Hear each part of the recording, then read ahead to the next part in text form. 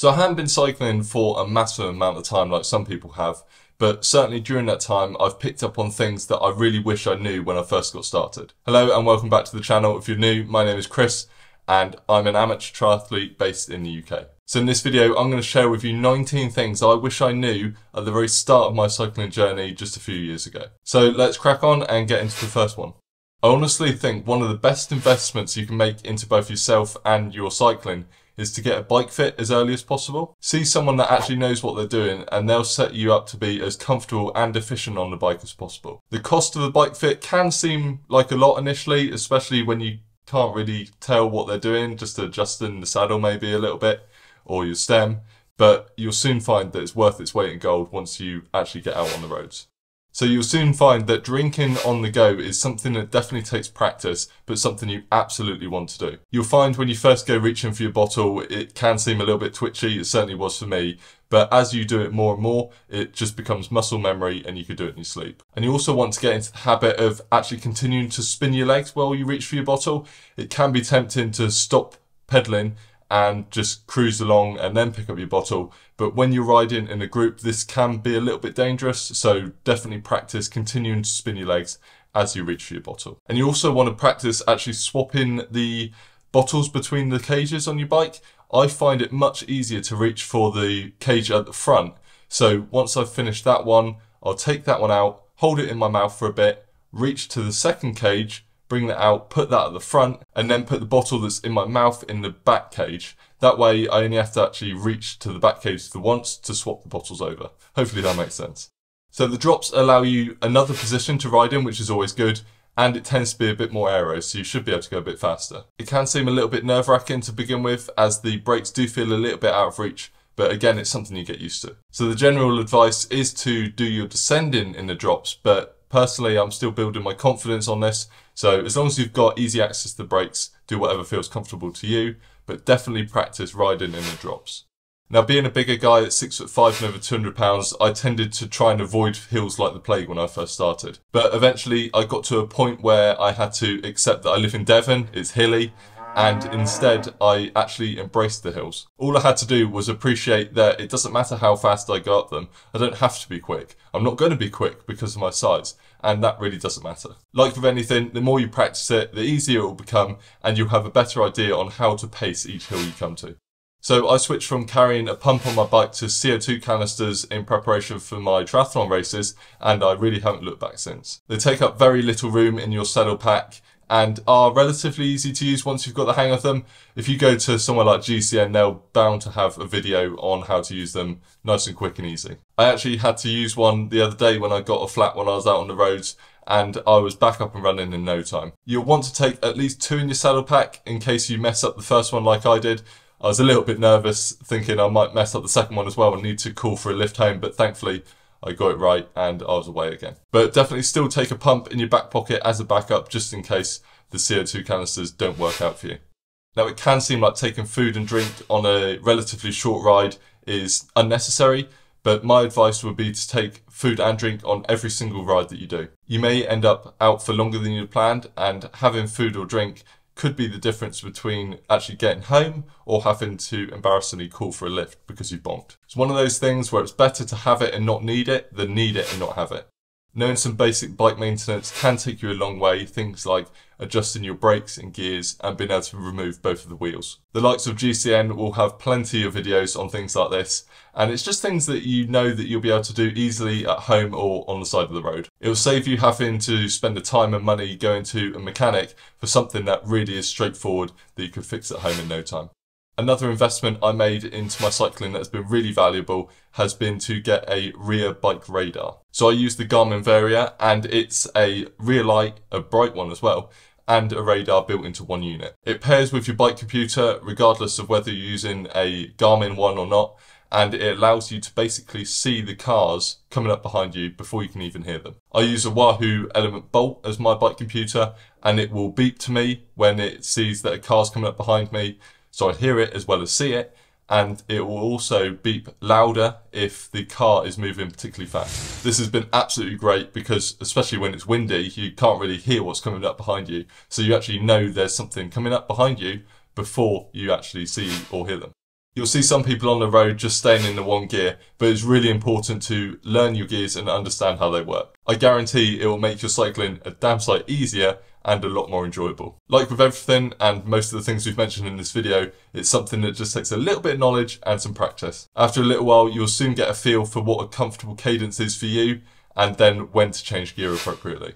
Now, I'll admit this is something I'm personally still working on myself, but I do appreciate how important core work is and how easy it is to neglect it. You'd think it would be your legs that hurt after a long day in the saddle, but for me, it's often actually my back and my neck. And I know this is down to having a weak core, so doing some regular core work can help mitigate this pain. Now, it doesn't have to be crazy, just a few short sessions during the week. I'm thinking of building a bit of a habit and doing maybe 2 or 3 sessions, only 15 minutes or so a week, just to help tick me over.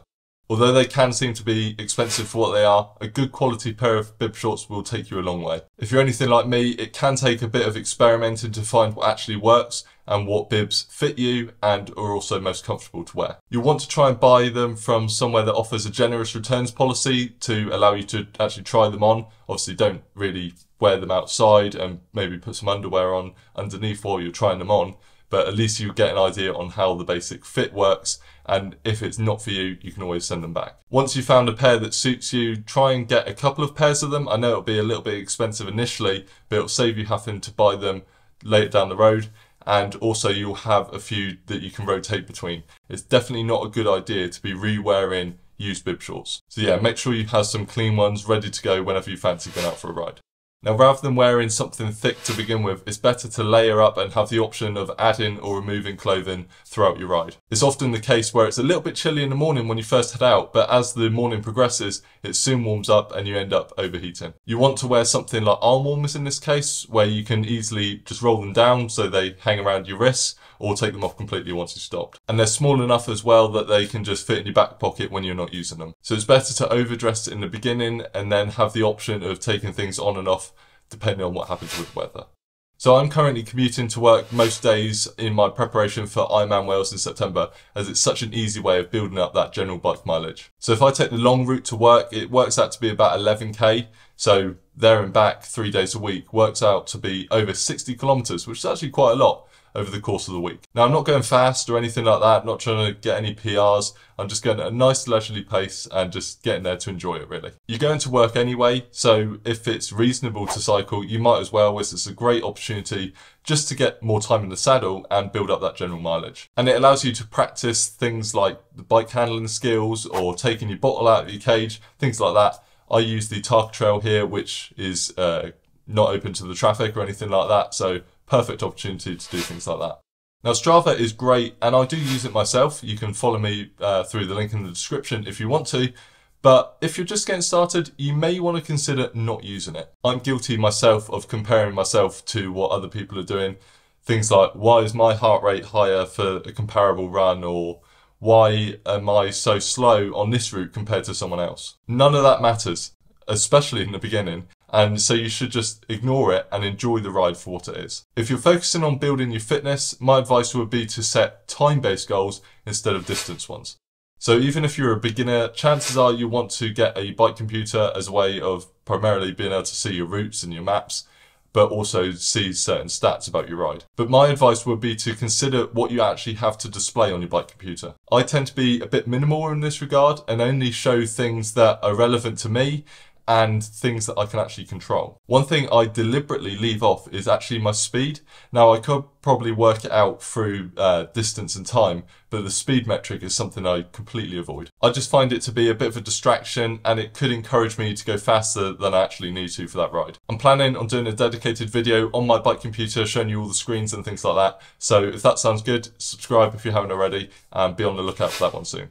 Now, it can be tempting not to bother washing your bike after a ride, especially if it's not very dirty. But you'll soon want to build a habit of actually cleaning it after each ride, even if it's just a quick wash. It doesn't have to take you very long at all, maybe 10-15 minutes, and it's a nice feeling being able to ride a clean bike, and it's also much better for the components in terms of its lifespan. After a few goes, you'll soon get into a bit of a routine with your bike cleaning, and it'll be done in no time.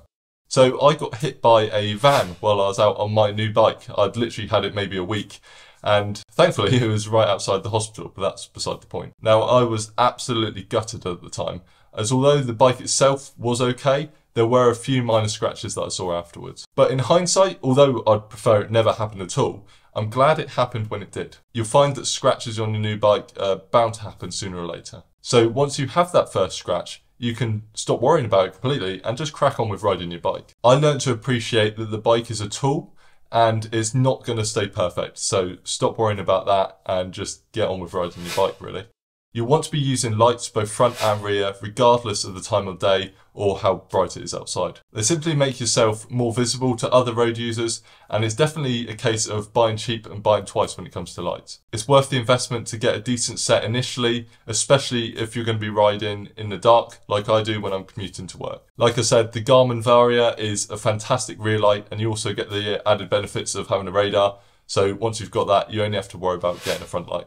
A bit like getting the bottles out, practicing riding one-handed is something you want to get started on sooner rather than later. It's a very useful skill and one that through repeated effort you'll actually master very quickly. You'll want to practice with both of your hands, not at the same time ideally, but for things like indicating to traffic behind you and also pointing out potholes if you're riding in a group. Now don't do what I did and only practice this with the other hand on the hoods. You'll want to practice in the drops as well, as there could be a time where you have to quickly indicate or something like that when you don't really have the time to move from the drops to the hoods. So they are the 19 things I wish I knew when I first started cycling. If you enjoyed this one and found it helpful, you might want to check out this video on screen here, where I share 10 tips that I picked up through racing in my first duathlon. So if you're a cyclist and you fancy doing a bit of running as part of a race as well, check that video out. Thank you so much for watching this one. Subscribe if you haven't already, drop the video a like, and I'll catch you next time.